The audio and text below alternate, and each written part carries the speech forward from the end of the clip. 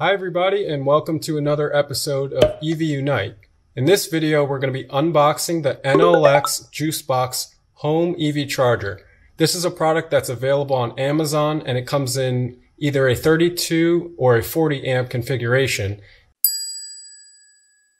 And you can purchase it with a hardwire or a plug.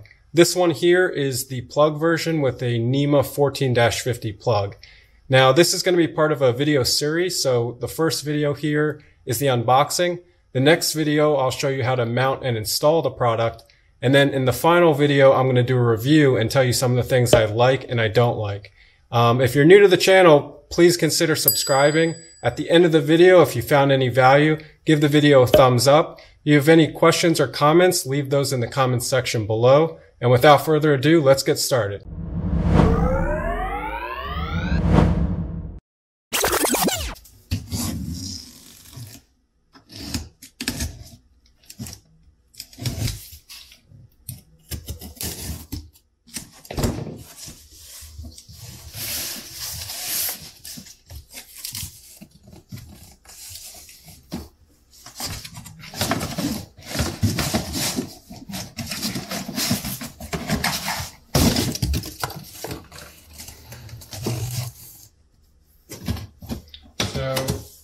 As we can see here, we have some sort of mounting bracket with hardware, and right up top we've got our main unit as well as some instruction booklets.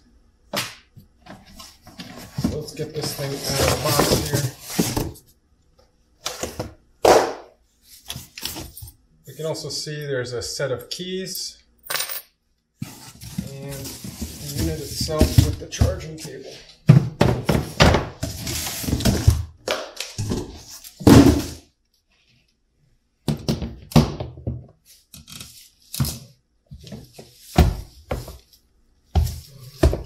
So you can see here that this is the version with the NEMA 14-50 plug adapter.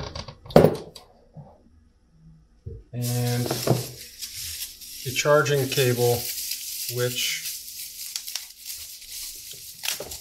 the handle here, so the handle is a standard J1772 charging cable, and if you have a Tesla, you can use the Tesla adapter, plug it in here, and then you plug it directly into your Tesla. So this is good for most EVs, almost all of them, and that also includes Teslas.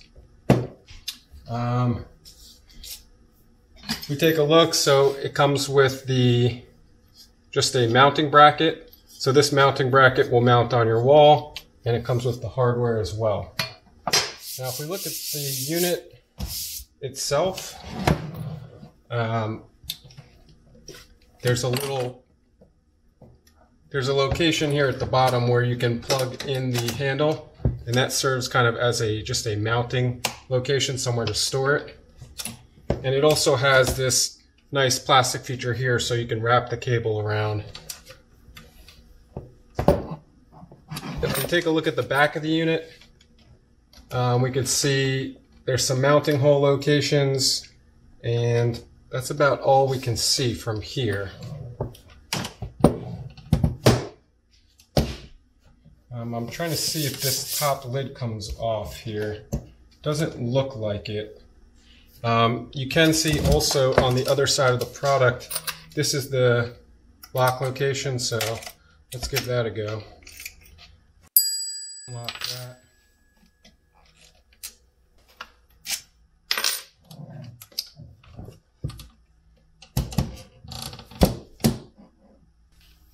So this is a manual, contact card, and a card if you want to register the product.